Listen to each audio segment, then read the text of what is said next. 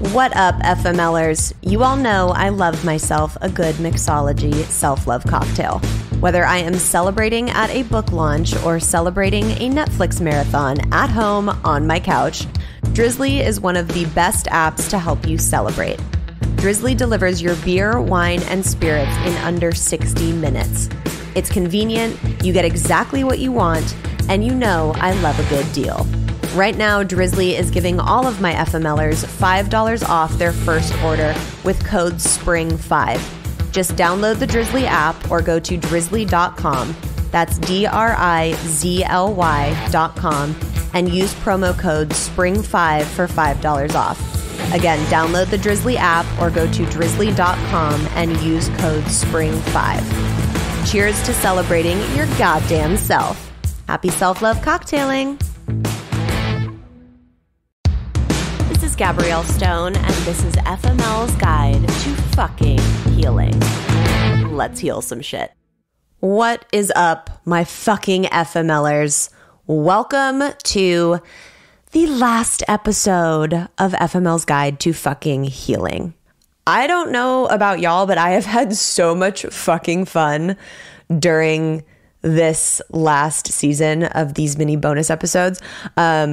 The initial ones where I got on here and just like threw fucking caution to the wind and was like, I'm gonna be fucking 100% authentically my weird fucking self, and they're either gonna embrace me or be like, what the fuck, this bitch is crazy. Luckily, from the DMs that I've gotten, I believe it was the first one, so yay for that. And then we went into the guests and had some really incredible stories, insights, and different perspectives on this crazy fucking thing that we call healing. So let's do a little bit of a recap before I give you one final epic, you fucking got this little, I was going to say sermon, but that's like so not the right word. Inspiration, kicking your ass, take your pick. So we started out at fuck, I'm broken. And that is so necessary in this process to admit that you are fucked up and fucking broken and be like, dude, I need some fucking help. Wave the motherfucking white flag. I need some goddamn assistance. It is so important to make sure you are not bullshitting yourself. Like, okay, I have to grab the glue and start putting the pieces back together. So meeting yourself where you are in an authentic way. Step 2, cut out the toxic. And this is always hard for people because everyone's experienced it in their life. And for some reason, it's still one of the hardest fucking things for us to do is know that something's toxic and be like, okay, I'm putting my foot down and I'm slicing this shit out of my life because it's no bueno.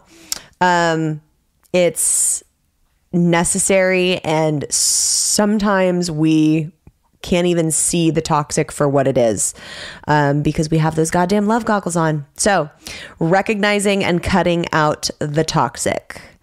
Then we went on to patterns, fears, mirrors. Oh my. I just cracked myself up, guys. And this is a really important thing. When you see those patterns, when you see things that are continuously happening in your life, don't cry and be the victim about it. If something happens more than twice, that shit is not like happenstance. That's like you're attracting that in some way, shape, or form. And obviously that does not mean that you're sitting there going, I want all the assholes to come into my life. I want to be cheated on. I want to have, no. It simply means there is an unhealed belief, a subconscious belief inside of you, or a lesson that needs to be learned. And until that is rectified or healed or fixed, you're going to keep attracting the bullshit. So when those patterns come up, it is time to remember, Watson, play detective, and start really digging in and figuring out, why is this continuously happening in my life, and what do I need to shift to have a different experience or attract different things. Moving on to having a goddamn cocktail. Gentle reminder that this list that should be taped on your fucking mirror in your house, that you have to look at it every day so you can commit to doing something on that list, doesn't only need to be things that make you like feel super good in the moment. Yes, those are great. Like, I want to sit down, binge watch a TV show.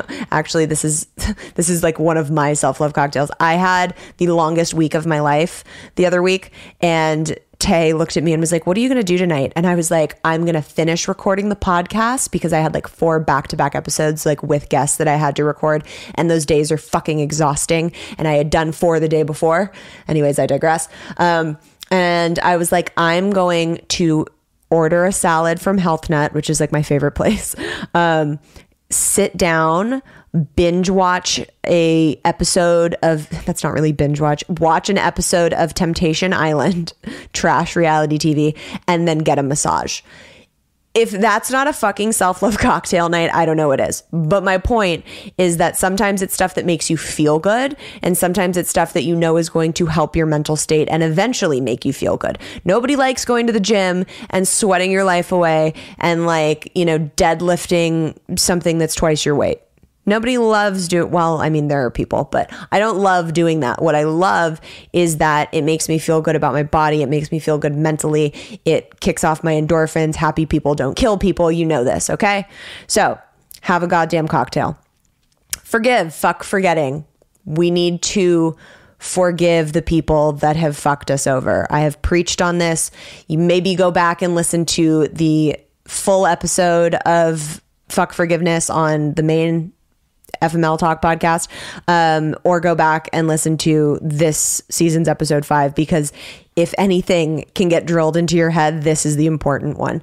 You do not have to forget about it, but you have to be able to forgive them so you can let that shit go. Because we know that fucking David isn't walking around having like sad days because you have not forgiven him. No, that shit's eating away at your soul. So for your sake, let's get on the forgiveness path. And then patience fucking sucks. Self-explanatory. Yes. It's not an overnight thing. And we're going to dig into this a little bit later. But it's really important to remember to have some fucking grace with yourself. And then we got into everybody coming on and partying. We had some Lauren Denham, which everybody was like super into her different perspectives. Everybody, whenever Lauren comes on, they're like, Lauren can come on anytime. She's always welcome on FML Talk. She just has a lot of really great knowledge from all of the shit she's been through. Then we dipped into a little Christopher McNeely, who's just one of my favorite humans. He's so vulnerable and so authentic and so just like, let me show up and like spew my shit because hopefully it'll help someone. And I just really admire him as a man who can come on and be that vulnerable. It's really beautiful to me. And then we had little Tay. We all love when Tay comes on. He is going to be back on the main show on season 4 is what we're on. Good God, y'all. It's fucking crazy. He will be on a full episode on season 4. We're doing the questions episode. He is my new co-host on the questions episode because Jackie has moved on to pursuing her other dreams and endeavors. And I have to tell you, you guys, it was fucking wildly fun. Like, we covered it all. There was like good relationship stuff in there. There was like fun laughter, ridiculous stories that like we shouldn't be telling on air per usual.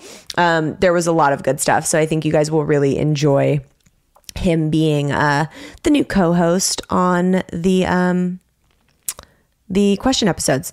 Then we had some Carly motherfucking Craig, who is just one of my favorite people. I hope you guys are falling in love with her just as much as I adore her, because I'm bringing her back on next season of the minis. A lot of the people that I bring on the minis, I just love hanging out with them and talking with them so much. I consistently am like, can I use them for this mini? Will they have a good story? And that poor girl has been fucking through the ringer in a big way. And is just the funniest little human on the planet. I adore her.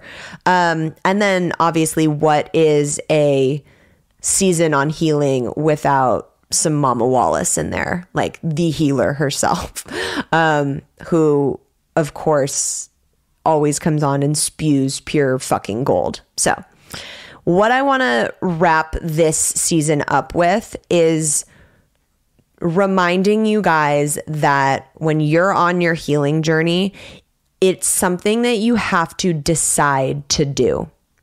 It's not going to be like, oh, let's just start healing and it'll be fine. And like, maybe I'll do it on Mondays and Wednesdays and take a couple days off here and there. But like, yeah, let's heal for sure. No. Guys, when you are committing to a healing journey, that's what it is. It's a massive fucking commitment. And it's not something that you can just wake up and like float through. You have to wake up and fight. You have to wake up and consciously decide, okay, who do I need to remove from my life? Or what do I need to remove from my life? And what do I need to give myself today that's going to make me take steps forward? Or do I need to give myself some grace and love today because I feel like I took a step back yesterday? What are the things that I listened to on FML's Guide to Fucking Healing that I need to pay attention to today? It's really about getting clear with yourself, making a commitment with yourself, and then showing the fuck up for yourself. And this is like in any form of healing. It doesn't have to be like, oh, I went through this massive fucking heartbreak and now I have to I am making the conscious decision to step on the road to heal. Like, I mean, yes, of course, that's an example, but it also doesn't have to be if there's a death, which of course you have to grieve and process and heal from. This can be little things. Like if a friend made you feel less than and brought up some triggers or traumas from your past, there's some shit to heal there. It might be a week process as opposed to a year process, but anything that you are trying to repair part of yourself from is a healing journey. It just depends on what capacity you're starting this quest on. But whatever it is in your life that you're like, fuck, I need to heal some shit, look at it like a fucking challenge. A challenge that's exciting, not a challenge of oh fuck, I have to do this. I don't want to do this, but I have to, so I'm going to do it begrudgingly. A challenge that's exciting, a challenge that's fuck, I'm going to commit so fucking hard to this. I can't even imagine how epic I'm going to be in 6 months. Okay, we are going to take a quick break because I have some exciting news. What up, FMLers? This podcast is sponsored by BetterHelp Online Therapy. You guys know what an advocate of therapy I am. I think everyone should go to therapy, even if there is nothing wrong in your life. Because no matter what may or may not be going on, life can be fucking stressful. Therapy is a part of my self-love cocktail. It is a non-negotiable if I'm going to be in a relationship with someone, and it has saved and changed my life. A lot of my friends have had success with BetterHelp, and I know a lot of my FMLers will too. BetterHelp is customized online therapy that offers video, phone, and even live chat sessions with your therapist, so you don't have to see anyone on camera if you don't want to. It's much more affordable than in-person therapy. Give it a try and see if online therapy can help lower some of your stress. FML Talk listeners get 10% off their first month at betterhelp.com/FML Talk. That's BETTERHELP.com/FML Talk. Get some therapy into that self-love cocktail. Cheers. Really fucking commit and do that for yourself. And if that's reading a good self-help book, great. If that's doing some self-love cocktail things every day, which it should be, great. If that's cutting certain people out and really like putting those boundaries up and holding those boundaries fucking strong, great. Like, what are the things that you need to commit to make you continue walking forward? It's so important that when you decide to do this, it first comes the decision. It's the decision to start. And once you've made that decision, it's a commitment into anything else that doesn't fucking support this process right now. Y'all can fuck off. Like, closed for business. Sorry, not right now. I will let you know when I am on the other side. Maybe you'll be invited back, maybe not. Anything that does not support my fucking healing journey, y'all can kick rocks and then be fucking ruthless about it. Becky, do you want to go out and get some drinks? I'm sorry, that's not a part of my process right now. So I'll have to rain check you on those cocktails. Becky, why am I using Becky? Didn't we hate Becky in a past episode? I don't know, whatever. Becky, do you want to go on vacation with us right now? And, you know, we're going to go and it's this singles resort and we're going to flirt with all these people and there's going to be drinks flowing and it's going to, no, Becky, or no, we are Becky. Oh my God, Gabrielle, my brain. I'm too tired, you guys. No, we don't want to do that because I am going to stay here. I am going to meditate. I am going to fucking really hit the gym and feed my body filled with like really great food until I feel so fucking mentally strong that I wouldn't go on that girls trip with you guys and end up crying in a pool of tears with tequila. Okay, great. Protect your fucking peace. Make the commitment to yourself and do not waver. And then obviously have grace. Okay. If there's a night where you fall off and you're like, fuck, I did that. And like, it would have been better to not do that for my healing journey's purpose. That's okay. But then don't make that mistake again. Like really, really commit to it. This is huge on cutting people out. So if you're like, this person's fucking toxic, I'm cutting them out. It's not enough to cut them out and be like, but maybe I'll look at their social media. I'm sorry, that's not cutting them out. Okay, well, but like, I'll still daydream about them. No, brain, sorry, that's not a part of our fucking healing journey. So cut it out. Cutting out the person completely, blocking on all social media, making the commitment to yourself to not look at that social media, making the commitment to yourself to fully cut that person out, fully blocking that person out.